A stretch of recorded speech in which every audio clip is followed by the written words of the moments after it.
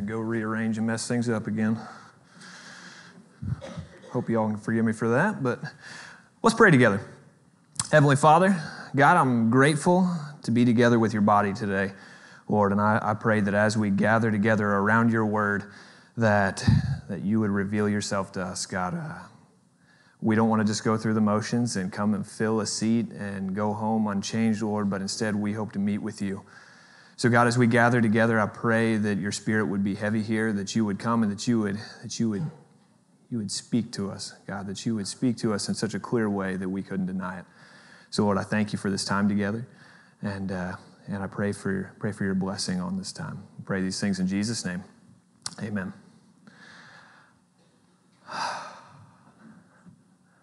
Well, good morning.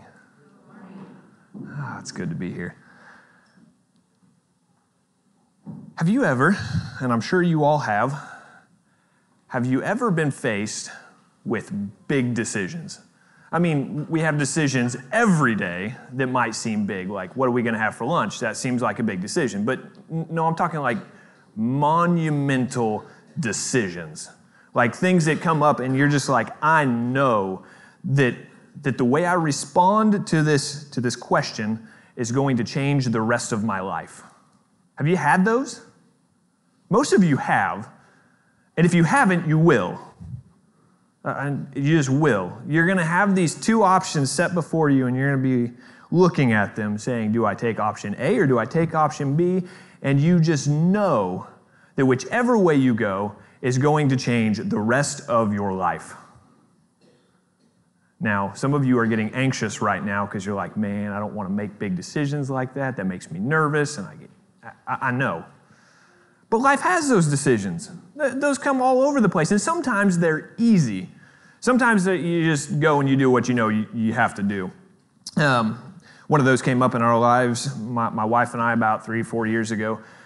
We knew we'd been called to ministry, and we believed that we were called to prepare for that. So we started looking into where we were going to go to get an education and what we were going to do. And there was a school in Fort Worth, Texas, 600 miles away from where we were from, away from our family, and we just knew. There was no question. We just knew this is where we need to go. This is where we need to be. And it was never hard. Honestly, I never struggled with it at all. Maybe Steph would disagree. I never wrestled with this for a minute. Like, whenever we decided this is where we need to go, I never questioned it for a moment. Like, we knew this is, we knew it was a big decision. We knew it was going to change our lives. We knew that. But it just didn't seem all that difficult. But then there's other times where you have these decisions that come up where it's not quite so easy. It's just not. Sometimes you have these things set in front of you and you wrestle and you just can't seem to get to where you just feel good about it. Seems like either way you go, either you disappoint somebody or you hurt somebody, or there's just something that seems off and you're not sure what to do, and you wrestle and wrestle and wrestle. Have you had those? We have just recently, actually, on whether we needed to be here with you all, which, by the way, we're here. Whether we wanted to be here with you all or we needed to stay pat where we were at, and we wrestled with this for months. We talked about these things and prayed about these things, and we just wrestled, and we had a hard time making these decisions. And there's even times where, as a church, we'll have difficulties. We'll have hard questions come up, like, how do we address this? It's like either we go this way or we go that way. And sometimes those are hard. Those are hard. So how do we know that as a church or in our personal lives, how do we know we're making good decisions? How do we know? I mean, it's an important question. If we want to make good decisions, we better know how to make good decisions. I mean, everybody wants to make good decisions. But how? It got me. But how do you make those good decisions? How do you make those? Well, I think we see that in the book of Acts. I told you I like to open to a book and just work our way through it. So we're going to be in Acts chapter 1 again today. And if I'm being completely honest with you, as I was looking at this, whenever I first read it, I was tempted to say, okay, we covered the first 11 verses of Acts. Let's jump to chapter 2. I was really tempted to do that. But then I told my wife, even just last night, I said, I would feel guilty forever if we skip this. Because if we really believe that all of God's word is inspired, if we really believe that it's all profitable, that it's all good for rebuking, for teaching, for correcting, for training in righteousness, if we really believe that, then how could we skip a part? So I don't want to skip it. I want to cover it. I want to talk about it. And I don't want to just talk about it. I want to see how it applies to us today. Okay? And I think it's really clear. These men and women are faced with a massive decision. We're going to see here in the book of Acts that they're faced with the task of replacing Judas, because Judas has, like he says, gone where he belongs. So they're faced with this task of replacing Judas. And how do they decide? Well, I was really tempted to say that here at the First Church business meeting, they just decided they were going to gamble and roll the dice, because that's what we see them do in the end of this. But just so you know, that's not good church policy, okay? Difficult decision. Don't get the dice out and just start rolling them. So I would like to see how they make good decisions. And as we look through this text, I want to show you 5 prerequisites to making good decisions. But before we do, let's stand together and read God's word. Acts chapter 1, if you're following along, we'll begin in verse 12, where it reads, "Then they returned to Jerusalem from the Mount of Olives, which is near Jerusalem, a Sabbath day's journey away. When they arrived, they went to the room upstairs where they were staying. Peter, John, James, Andrew, Philip, Thomas, Bartholomew, Matthew, James the son of Alphaeus, Simon the Zealot, and Judas the son of James. They all were continually united in prayer, along with the women, including Mary, the mother of Jesus, and his brothers. In those days, Peter stood up among the brothers and sisters. The number of people who were together was about 120, and said, 'Brothers and sisters, it was necessary that the scripture be fulfilled, that the Holy Spirit, through the mouth of David, foretold about Judas, who became a guide to those who arrested Jesus. For he was one of our number and shared in this ministry. Now this man acquired a field with his unrighteous wages. He fell head first, his body burst open, and his intestines spilled out.'" Ouch.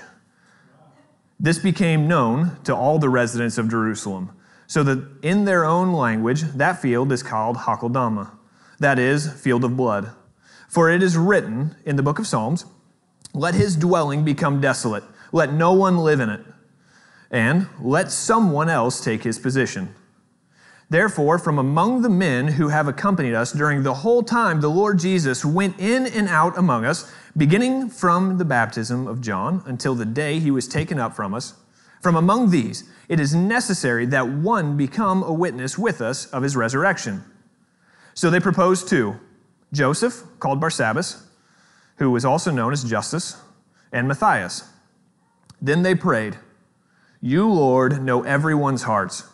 Show which of these 2 you have chosen to take the place in this apostolic ministry that Judas left to go where he belongs." Then they cast lots for them, and the lot fell to Matthias, and he was added to the 11 apostles. Thank God for his word, and you may be seated. There's a lot here. And some of it's kind of brutal, some of it's kind of almost vulgar, as you see Judas die. So what do we do with this? How does this apply to us? Again, you see the decision that's facing these men. You can see this decision. How do we make good decisions in light of what we see here? How do we make good decisions in our lives? So 5 prerequisites. Number 1, first prerequisite is obedience to God's word. Obedience to God's word. Verse 12 starts out, says, then. So where are we at? Let's just back up a little bit, set the stage. Remember, we just saw, last week, we looked at Acts chapter 1, the first 11 verses, as we saw the crucified Jesus, then we saw him resurrected, and then we see him teaching his people and tell them to go back to Jerusalem and wait for the Holy Spirit who's going to come. Right? That's what they're told. And then we see Jesus begin to levitate, he floats to heaven, and then a cloud takes him out of their sight. Now that is a gross oversimplification of what happens. If you don't remember, go back, read the first 11 verses, it'll set the stage. But at this point, the very next thing that we see them do after they've just been told to go to Jerusalem and wait, what do? They go to Jerusalem. That's pretty wild. Then they return to Jerusalem from the Mount of Olives, which is near Jerusalem. They did exactly what they were told to do. How about that? You want to make good decisions? I would start with, what do we know that we've been commanded to do? What do we know we should do? That's a good place to start. What do we know? So we see they begin with obedience. But see, it's not just obedience to Jesus' command here. Okay, I want to make that clear. They are certainly obedient to Jesus' command to go back and wait in Jerusalem. They are. So they go. But they are also obedient to the Scriptures. It's very clear here in this passage that I was tempted in preparation, and certainly most of us, when we read it, are tempted just to kind of gloss over. That says a Sabbath day's journey away. That's not put there by accident. That's deliberate. That's intentional. These men were being obedient to the law, even in following Jesus' orders. A Sabbath day's journey, right? Because these are Jewish men, or at least men who had been following a Jewish rabbi. They knew that the law said that on the Sabbath day you were not to travel. So what is traveling? Now, the Old Testament law isn't real clear, but most of the rabbis got to the point at this place where the custom was you could travel 2,000 cubits outside of the city that you reside in. 2,000 cubits. Anybody have any idea what 2,000 cubits is? Anybody want to venture a guess? Half a mile. Man, you are good. Did you cheat? Did you read the notes? Oh, man. And study Bibles. Half a mile. About a half a mile outside. Now, what they would teach is that you could travel about a half a mile out and a half a mile back in. That was the custom. You could travel that far, but any more than that was considered work, so it was forbidden on the Sabbath. So these men here, it's very clear to say that they were on the Mount of Olives and they traveled back to the city of Jerusalem, which was about a half a mile. Even in being obedient to Jesus, they were still very cautious. They were clear that they still obeyed God's command in the Scriptures. And that's important. That is important. Because a lot of times we get this idea, I say we, just so you're clear, whenever I say we, I'm not meaning necessarily us in this room, I'm talking about Christianity worldwide. A lot of times we, as Christians, we get this idea that because we have the Spirit residing in us, we'll get this word from God and we need to follow that word. And that's true, okay? Don't hear me say, please, follow the Spirit's guiding. Absolutely do. But what happens when that guiding, that spiritual feeling you get that says that you should do this conflicts with the Word of God? Which are you going to side with? That feeling that you get or the written Word? They had a command from Jesus. God's Word, when He speaks to you, it will never, ever conflict with His written Word. It won't. He does not contradict Himself. He will not cause you to do something that you are commanded not to do in Scriptures. That's why John, whenever he writes the book of 1 John, 1 John chapter 4, verse 1. Does anybody know it by heart? Anybody? No, that's okay. He says, "Dear friends, do not believe every spirit, but test the spirits to see if they are from God." How do you test the spirits? Well, again, gross oversimplification. Pick up your Bible and read it. Know it. Meditate on it. Know the Scriptures, because God will not contradict Himself. These men were not only obedient to the Word of God that they received from Jesus, but they were also obedient to the Word of God found in the Scriptures. We need to do likewise. We need to do likewise. If you want to make good decisions, be obedient to the Word of God. Just a quick side note, I love this 2,000 cubits. There was a reason I brought that up. That's not the first time this is found in the Scriptures. It's not the first time. Actually, if you go back, and this is probably getting too far off topic, but I still want to bring it up. You go back to the book of Joshua. As they're getting ready to enter into the Promised Land, the Ark of the Covenant goes before them, and whenever they step foot in the Jordan parts, right? And then they cross over into the Promised Land on dry ground. Okay, so how far back are the people commanded to stay from the Ark of the Covenant? Well, spoiler, it's 2,000 cubits. 2,000 cubits. Now, I love this picture here, this picture, okay? Because Jesus is saying, okay, it's about a Sabbath day journey from here. You can go. I love this. Okay, this is so good. A lot of times in the Scriptures, the Jordan River represents death. Represents death. Even whenever we see Jesus baptized, right? It's representative of Him dying and being raised again. Okay, we see this in the scriptures, and the Jordan often represents death. And the Ark of the Covenant at this time represented God's presence with his people. So they send the Ark of the Covenant out into what represents death. Death parts, so God shows that he has made a way through death for the people to enter into his promise. And now here, as Jesus has died and he's been raised again, he's reminding them, hey, you can go that far because I've made a way through death. I just love the picture here. They go a Sabbath day's journey. They are, and I told you as a side note, we'll move forward. But I love the picture as they go. And then, verse 13, we see them doing exactly what they're told. They come to Jerusalem, they arrive, and they go to the room upstairs where they're staying. And then it lists off these names of the people that are with them. Again, what are they doing in this room? They get back, they're waiting. They're waiting. If you're anything like me, a lot of times you see something and you just want to go. Like you don't want to wait. Waiting is the last thing on your mind. You just want to do it. As a matter of fact, I probably get myself in a lot of trouble because I can do things kind of rash. I can see something that needs to be done and I just do it and I don't think it through and I just go. Did any of you ever do that or am I the only one? Okay, there we go. But these men knew that they were commanded to wait, to be patient, to wait for God, because the task that was coming, they could not do on their own.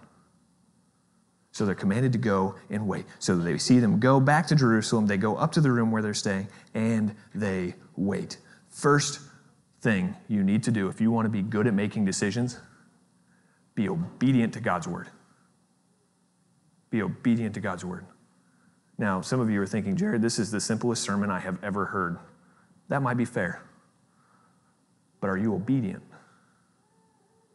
I mean, a lot of times we overcomplicate things. Like, how do I know where God's leading? Well, you open the Bible, you read it, and you apply it. We talked about science in Sunday school. It's not rocket science. You open the Bible, you see what you're commanded to do, and you do it. If you want to make good decisions, if you want to be good at following Christ, if you want to go where God has commanded you to go and do the right things, first step is to be obedient to God's word. Obedience, number one, okay? Second prerequisite is unity around God's word. Unity around God's word. I love that Matt talked about why are we here, right? Why do we get together? Why do we do this? Unity around God's word. Verse 14, they're here in the upper room. It says that they all were continually united in prayer, along with the women, including Mary, the mother of Jesus, and his brothers. They were all continually united.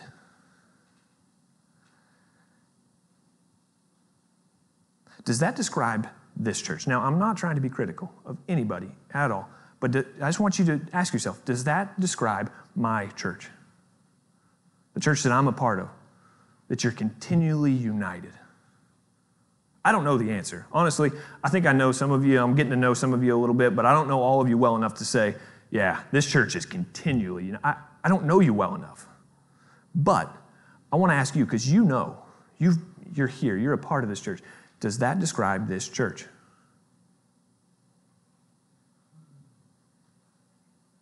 Now, you don't have to answer. That's okay. You don't have to answer out loud. It's a rhetorical question. Because these men and women, they got together and they had one thing on their mind.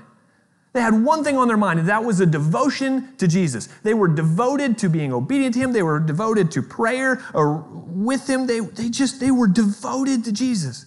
And the word here, continually, where it says that they were continually devoted, this word is actually a compound word in the Greek that means it's pros, which is towards or in the direction of, and katareo, which means strength or endurance or power. So we see that they are moving in the direction of strength, which is in this prayer. So we see them moving that direction together. They are growing in that strength. They are growing in endurance. They are continually moving in that direction. They were moving together in the direction of strength and endurance. And then the word unity is also important. It means with one mind or unanimously. So we see these people moving in one direction, and that happens to be the direction of one-mindedness, or that direction of being unanimous, being together, being united. Now look, there is no such thing as a perfect church. Let me make that clear. Because some of you were thinking, well, that certainly doesn't describe us. I hope that's not what you were thinking. But if you were, understand there is no such thing as a perfect church because the church is comprised of flawed people. I am a grossly flawed person. I will admit that. The church is comprised of flawed people. So there will be flaws because we bring ourselves to the equation, probably more often than we should. And we step in, and at times there's problems. But what direction are you moving? Are you moving in the direction of unity? Are we moving in the direction of oneness? Are we moving in the direction of being constantly focused on the one most important thing, which is Jesus? Are we moving that direction? Are we growing in that? Are we enduring in that, striving to be more like Christ?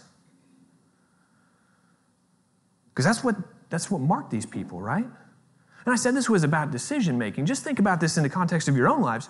Okay, we often talk whenever we have big decisions like, have you sought godly counsel? We have big decisions come up, and I don't know how many people say, seek godly counsel. I'm like, okay, yeah, sure. Of course that's important. Where is that supposed to be found? It's in the context of the church. And if you're not united with your church, if you're not a part of your church family, if you don't have those close bonds, then people don't feel like they have the right to speak into your life, and you certainly don't feel like you have the right to speak into theirs. You need to be united with your church. You need to have your Christian brothers and sisters together with you so that they can speak into your lives, they can speak into yours, and as a church, you can move forward in one direction. You need this. If you want to make good decisions, you better have those people around you. That's why fellowship is so important. It's why it is so important. You know, what's the commonality we all have in the church? It's Christ. Literally, whenever the Bible talks about the church, it talks about, the word is ecclesia. Okay, and this word that we now have as the church, it's literally the fellowship or the gathering.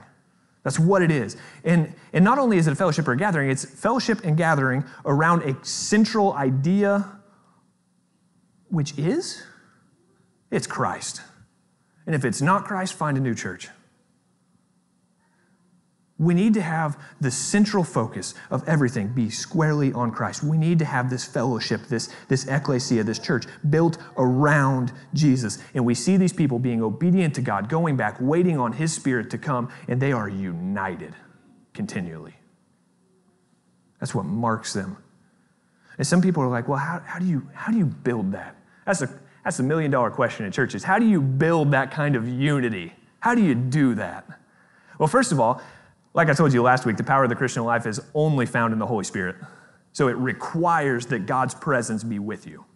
Okay? We can have all the programs in the world, and they're all going to fall short if God isn't in it. Okay?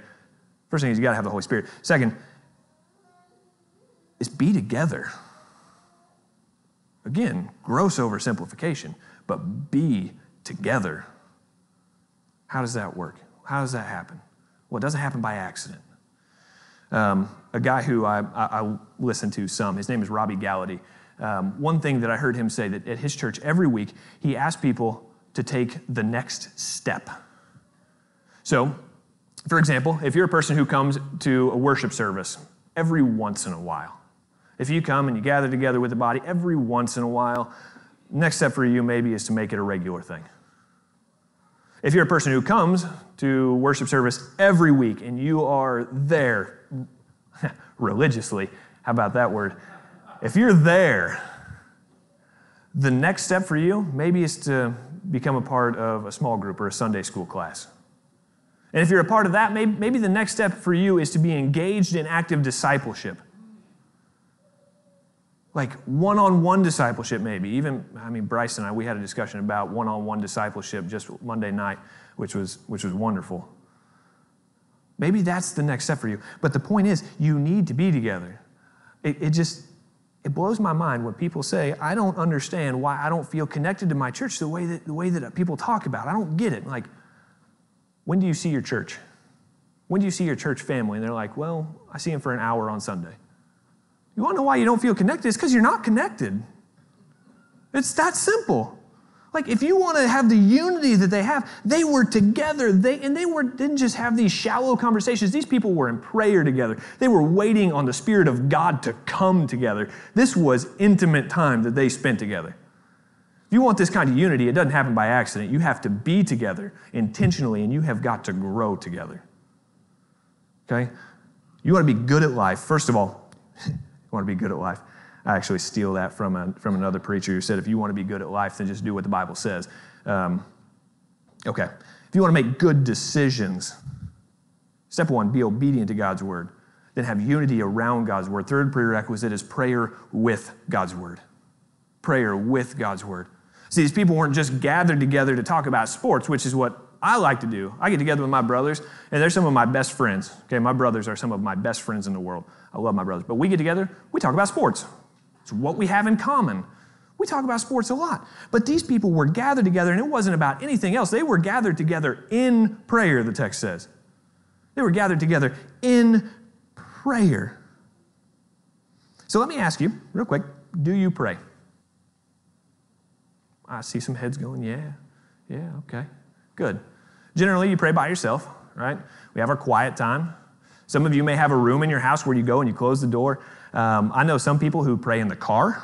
Now, please don't close your eyes, bow your head, close your head. Don't do that either. But you have some people who pray in the car. Yeah, people who have that special room in their house. As a matter of fact, my mother, she has prayers written out that she hangs on her wall that she prays through regularly. I'm very thankful for my mother, but I know she prays by herself. And that's good. That's awesome. And I encourage all of you, have an active and engaged prayer life. Do it by yourself. But that's not good enough. I want to be careful because I don't want to be legalistic. That's the last thing I want to do here is to sound legalistic, like there's some checklist, like I pray by myself, now I got to pray corporately, now I got to... No. We see prayer in the Bible, and almost always, not always, but almost always, it's in the context of the body. They're praying together. Some of us would say that's weird, right? One of the things I was really encouraged about whenever we first started coming up here, though, I hope it's in here because I didn't look this morning. There it is. Look at that.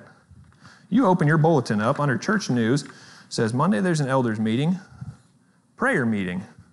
Wednesday, 5:05 in the prayer room. Sunday mornings at 8:30. I was encouraged by that. I was actually excited about that. Because what that is God's people saying prayer is important, and they're getting together, and they're praying together. The first church, the first Christians were united together continually in prayer because they knew it was important. I heard somebody say that prayer isn't the least you can do, it's the most you can do. And whenever God's people gather together with this unity of mind and they get together and they pray, things happen. Why? Why is that? Because when we gather together and we corporately lay our hearts before God, He's not some distant God who's just going to do what He wants. He's a distant God. Well, one, He does do what He wants, but two, He cares about us enough to incorporate us into that. When we pray, things change, and we need to get together and pray. I was convicted of this not all that long ago. I started thinking about my own life, and it's really, this preaches really well. It's like you need to pray together as a body, but am I actually implementing that into my life? And I was kind of convicted that I wasn't. Like I went to a prayer meeting Wednesday night, but then I started thinking there are Christian friends who I have, and we'll get together and we'll start talking about things, and they will tell me some of their biggest fears in life, like some dark fears. Some of them tell me about their loved ones, their kids even, who they're worried about that their adult kids do not know Christ and they have walked away from Him. And I started thinking about this, like, have I ever just stopped where we are and say, hey, let's pray. Let's be united together in prayer. I started thinking, man, I don't do that. But why not? Why wouldn't we? If we really believe that there's power in prayer, like God, this will blow your mind. The God of the universe, the one who created everything, spoke all things into being. We have a direct line to that God, and we can bring our requests together before Him, and we don't. What does that say about us? Like, we should be people who are devoted to prayer, and not just every once in a while or at set times. We need to be doing it all the time, continually devoted to prayer. We need to be praying together.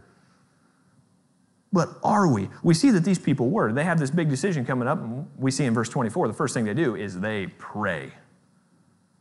And we'll see here in just a moment that the way they pray is important also. So prerequisites to making good decisions. 1 is obedience to God's word. 2 is unity around God's word. Prayer with God's word. Number 4, desire for God's word. A desire for God's word. Verse 15. It says, in those days, Peter stood up among the brothers and sisters. The number of people who were together was about 120. And he said, brothers and sisters, it was necessary that the scripture be fulfilled, that the Holy Spirit, through the mouth of David, foretold about Judas, who became a guide for those who arrested Jesus. So he gets up, Peter, one who Jesus says he's going to build a church on, okay? Peter gets up, and what happens? He starts to preach. And what's he start preaching about? It's a fun topic. It's the betrayal. He starts talking about how Judas had to betray Jesus this way to fulfill Scripture. First of all, we need to take this mindset far more often than we do. A lot of times we see things in our lives that hurt us, that are negative, like at least we perceive them as negative, and we're like, oh no, what do we do? When really the God of the universe says, hey, I'm in control of all things. Like even these things that we look at and we're like, man, that's a bad deal.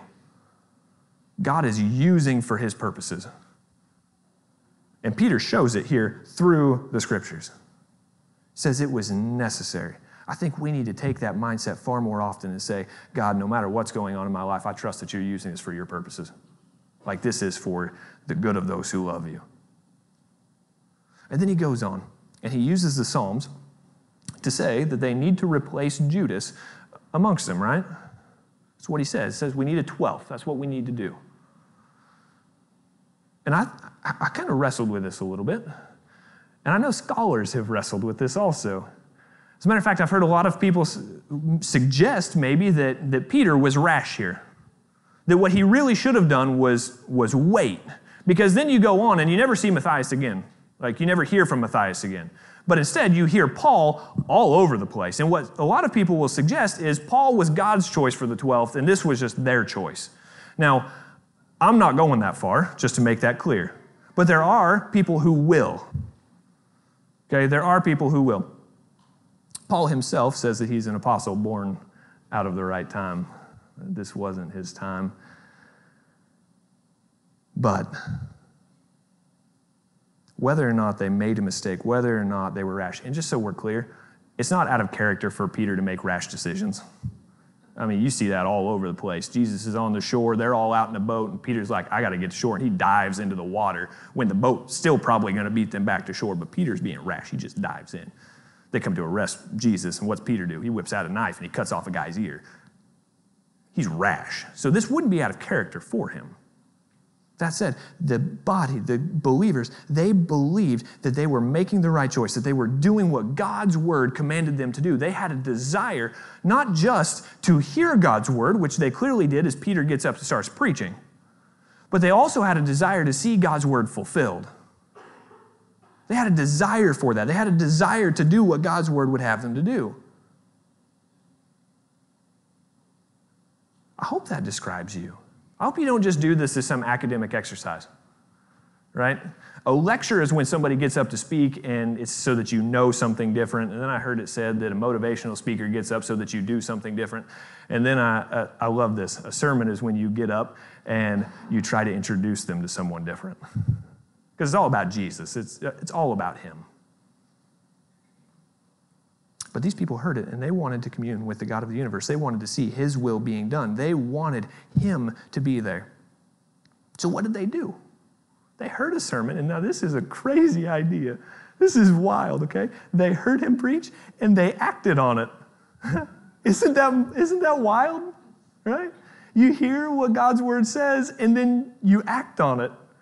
That's just a crazy, oh boy, that's wild. I hope you catch a hint of sarcasm there. Just a hint. They don't stop. They hear God's word and they don't stop there. They act according to the teaching of God's word. They move because of God's word and they act to see God's word fulfilled. They actively want to see it. Do we have that kind of desire to see God's word fulfilled? I mean, we see where Jesus commands to go and make disciples. So do we have a desire to see that fulfilled? Are we going and making disciples? Are we baptizing? I love seeing that video. Did y'all love that? Surely I love that. That's awesome.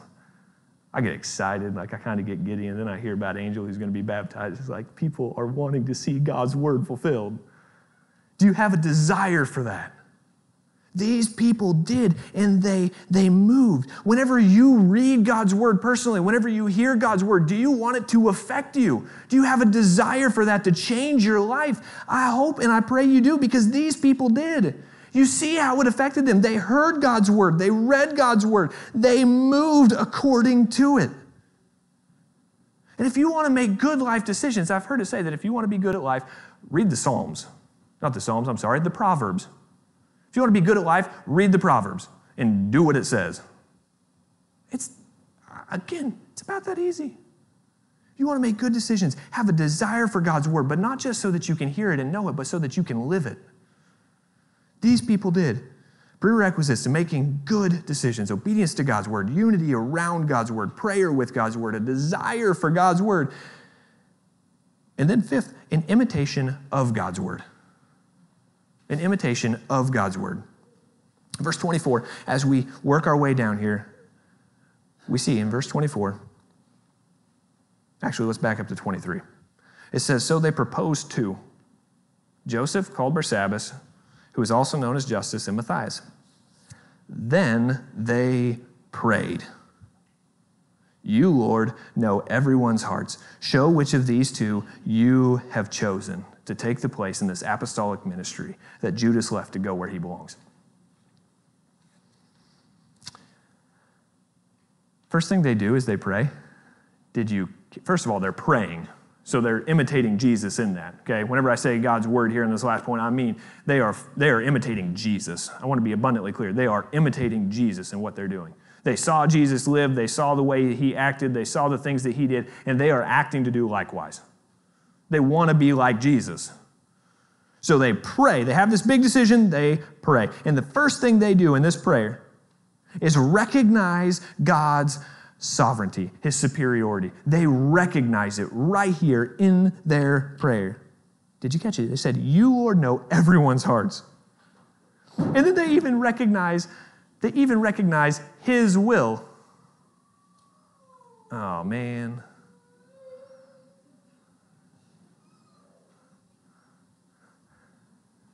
Nothing will throw a guy off worse than his kid falling over. So they recognize God's sovereignty. They recognize it in their words, right? And you can almost hear the Lord's Prayer here. You can almost hear it. This is the second week in a row I've referenced this. But you can almost hear the Lord's Prayer here, right? Then they prayed, you, Lord, know everyone's hearts. Show which of these you have chosen. You can almost hear it. Like, our Father who art in heaven, hallowed be thy name. Recognize God's sovereignty right there. What is this hallowed word? It's not something we use, right? It's perfection, it's holiness, it's sanctified. They're basically saying, you, God, are holy, you, God, are perfect, you, God, are sanctified. And here they're saying, God, you know everyone's hearts. They're praying this like, God, you know. You've got it. You already know. And then they ask for his will to be done. They say, God, show us which of these two you have chosen. Which one have you chosen? Essentially what they're doing is saying, God, don't let us make this decision. We want to follow where you're going. We want to know what it is that you want. And that is exactly what we see Jesus do. That is exactly what they saw Jesus do. And they are mimicking him. They are acting like him. They want to imitate Jesus. I mean, you even see Jesus doing this in some of his last moments. Whenever he's in the garden, Luke chapter 22. Same author, Luke 22, verse 42. He says, Father, if you are willing, take this cup from me. Nevertheless, not my will, but yours be done. Even here, in his last moments, he's saying, God, whatever you want is best. The apostles knew what Jesus had done, and they worked to mimic it. And the question is, do we do the same? See, a lot of times, I don't think I do. I get kind of selfish whenever I pray, and I kind of give off my wish list, like God's my personal genie. Like, if I just ask enough, he's going to do what I want, and my will can be done because I know God. But that's not the way we should pray, is it? It's not what we see here. These people distinctly wanted to see whatever God had chosen, let that be what's done.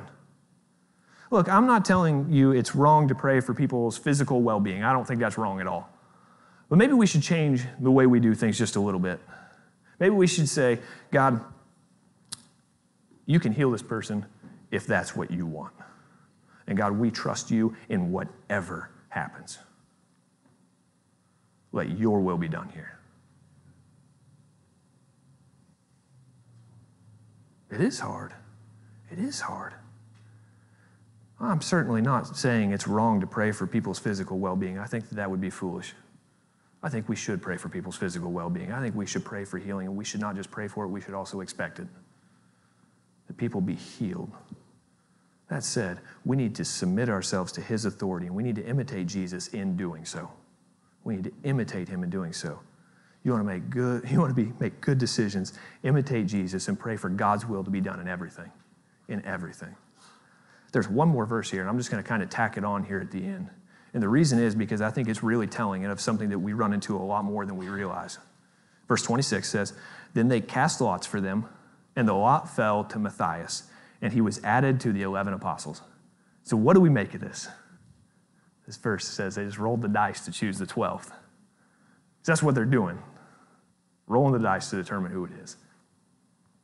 Here's my opinion. Let me make it abundantly clear. This is Jared's opinion of what this is telling us. Okay? What this is telling us, I think, is a lot of times when we're faced with these two conflicting decisions, it's either go option A or option B, and we have prayed things over. We have consulted that godly counsel. We have done all of these things that we know that we should do to make these decisions, and we still don't have clarity. Maybe the answer is either one. That's what I would like to suggest to you, is it's either one. I believe that there's times where we're given these multiple options, and you go option A, you are right where God wants you. You go option B, you are right where God wants you. Sometimes we like to think things are black and white. It's either one or the other, when sometimes there's some gray areas, aren't there? No? Okay, so there's some dissension, there's some disagreement here. Okay, that's fair. Again, this is my opinion. Let me make that abundantly clear. I think that's what this is telling us, though, that there are times where it's flip a coin. Let God decide, and if you go, he's going to use you where you are. Trust him. Trust that he has led you to this point, and then make a decision. Go. Now, please, don't hear me say that's an excuse to ignore the other things and do what you want. That's not what this is. This is, you have done all of the other things, and God has laid before you two good choices. Because you see, both these men are qualified. They selected the two based off of the qualifications they had. And they got to this impasse where we have to choose one. How do we do it? You know, I heard a lot of people whenever we were talking about our difficult decision on where we needed to be. I don't know how many people told me to flip a coin. Now, they weren't saying flip a coin and whatever the coin says, just trust the coin. That's not what they were getting at. They were actually suggesting that that might show where our hearts were. As a matter of fact, one man told me to flip a coin, but don't look at it because that'll mess you up. Okay, whatever. Then what's the point of flipping the coin? But the point is, I think we get to these impasses where sometimes you go and trust that God will care for it. So what do we do with this? Hey, how do we apply this? Well, I think a lot of that's really applicable on its own. Well, let me just give some scenarios. Some of you think that life is going great. You're where you need to be. You don't have any big changes in your life. These big decisions aren't looming on you right now. What do we do? Well, first of all, I would like to congratulate you that you don't have these huge life decisions weighing over you. That's awesome. But these decisions are coming. They face everyone. They will come. And let me just tell you that obedience to God's word doesn't start overnight. Not like that. You have to start. For example, let me just take unity with other believers. Unity with other believers, okay? If you want to have close personal relationships where people can speak into your life and you can speak into their lives, does that happen overnight? Of course not. Of course not. You have to invest yourself in people. You have to invest yourself in people. We talked about this at the board meeting Monday night. It came up that it was like, what's your most precious resource? I think, Matt, you said it was time, right? Your time, because you don't get any more.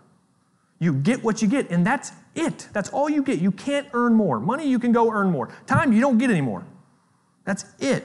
When it's gone, it's gone. So you invest time in people. You start to invest that time and you build that equity. You build that relational equity so that people can speak into your life and you can speak into theirs. And that takes time. So the question is, will you begin to build those relationships today, or will you wait till that decision's there and now you're like, I don't have these relationships. I don't know who to turn to. I don't have that godly counsel in my life. The answer is you should have started building those relationships years ago. And for some of you, you're sitting here thinking, Jared, I'm in the middle of this thing right now, and, well, I haven't built those relationships, so what do I do? Is it just too late for me, so I got no answer? Well, yes and no. Maybe it'll be difficult right now. But the question is, are you going to just say, well, I have this question looming over me right now. I have this looming over me right now, and it's too late, so I just don't start building those relationships at all? Of course not, because more of those questions are coming. They will come up. So will you be prepared for them? Will you start to build those relationships now, or will you wait? Will you start to be obedient? Will you start praying now? Or will you wait? I encourage you to decide to do that today, to be obedient today. Start now. And then there's a third scenario. Some of you are hearing about this for the first time. Maybe none of you are. Maybe all of you were raised in the church. Maybe all of you are believers. Maybe all of you belong to Christ, but maybe you don't. Maybe you don't.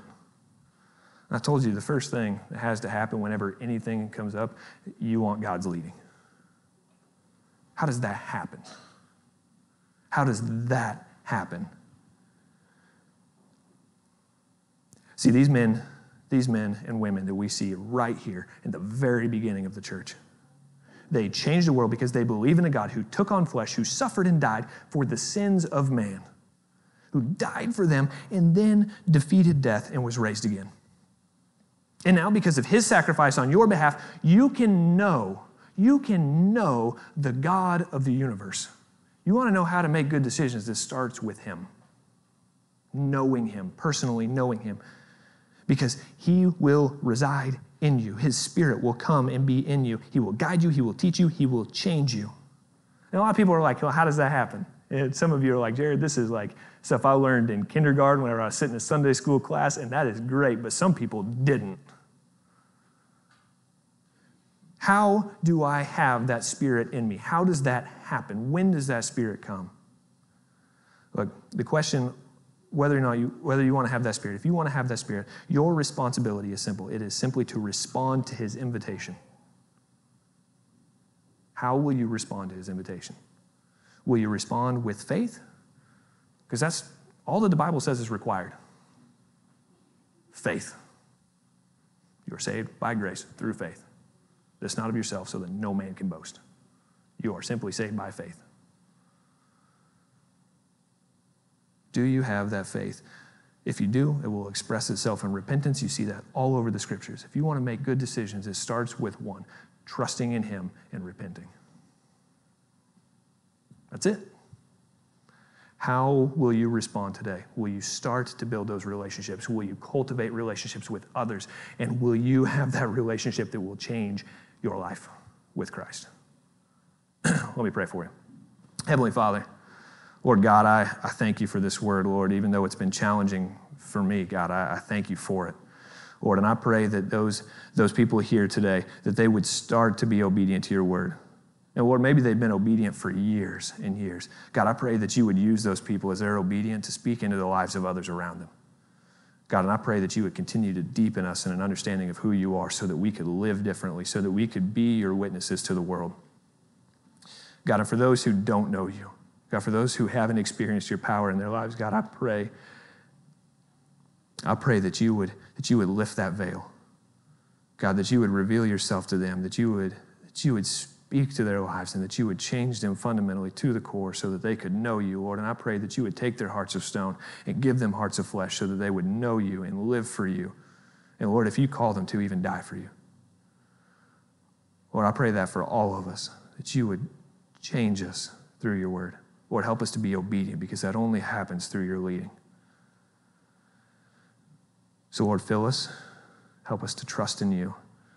and help us to serve you, Lord, because there's nothing greater than serving you. We pray these things in Jesus' name. Amen.